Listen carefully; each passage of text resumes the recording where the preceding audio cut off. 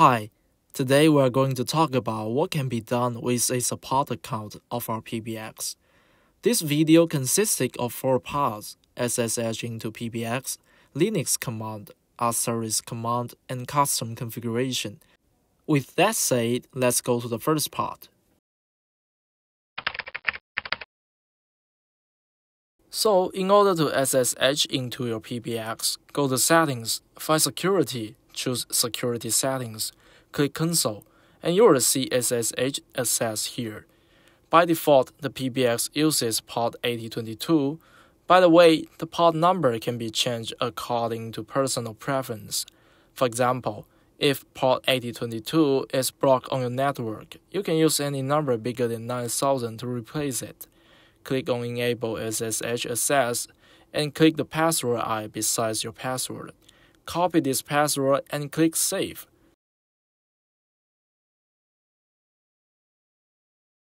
Once done, open Xshell. Put in your PBX IP,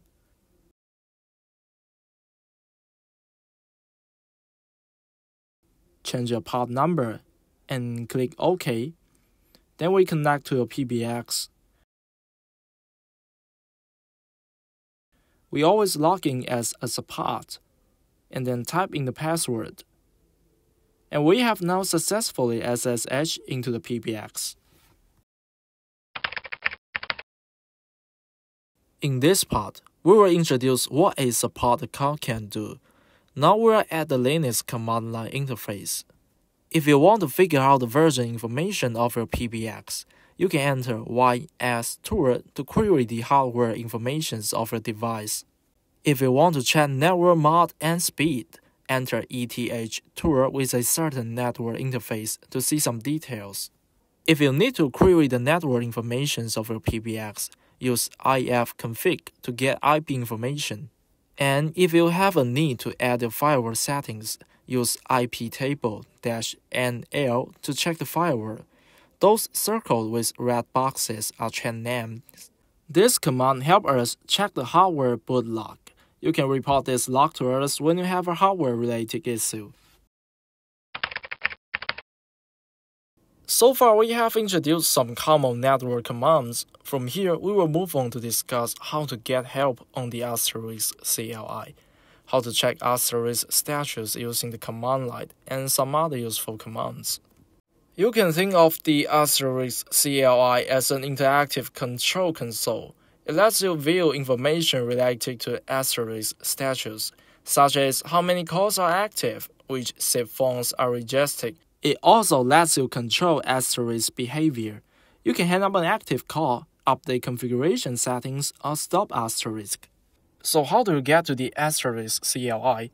You can only connect to the CLI if Asterisk is running. If you haven't yet started Asterisk, you can run asterisk-c as in console. This will start the Asterisk program and put you on the Asterisk CLI. The other way to access the Asterisk CLI is to connect to an already running Asterisk instance. This is done by running asterisk-r, but this won't display all of the startup messages. Asterisk is capable of printing all kinds of informational status messages on the console.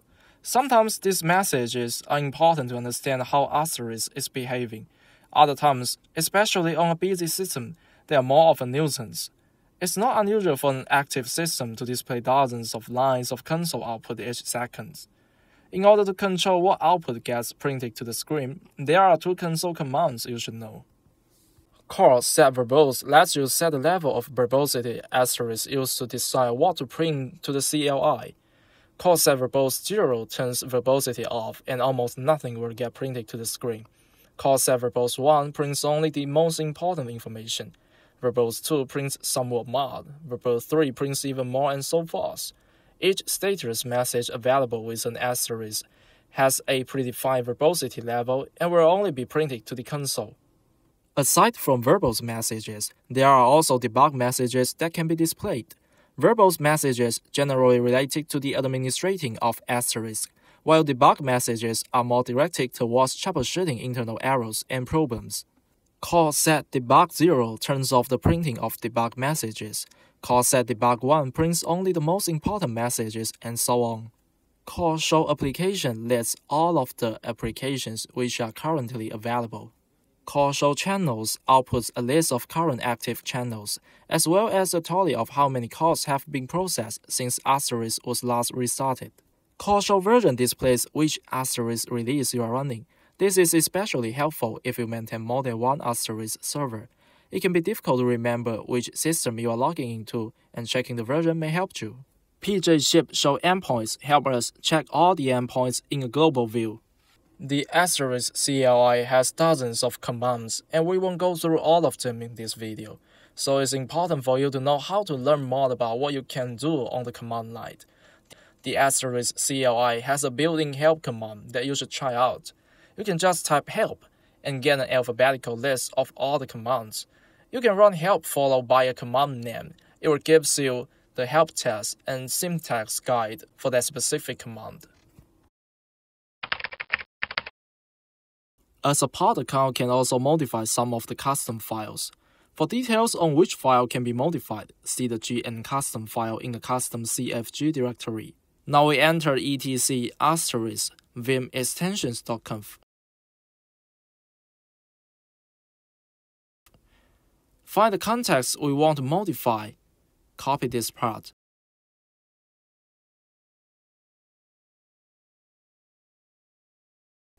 And then we change directory to custom CFG, create a new extension custom file.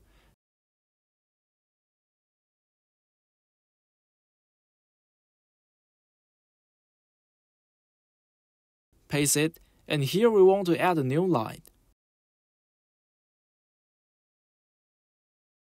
After that, we will add some custom dial plan. And I have prepared the custom dial plan here. Choose them all and paste it. Then change any configurations on the web interface. Save and reply it. That's the whole process of customizing. Alright guys, this is what we have in this video.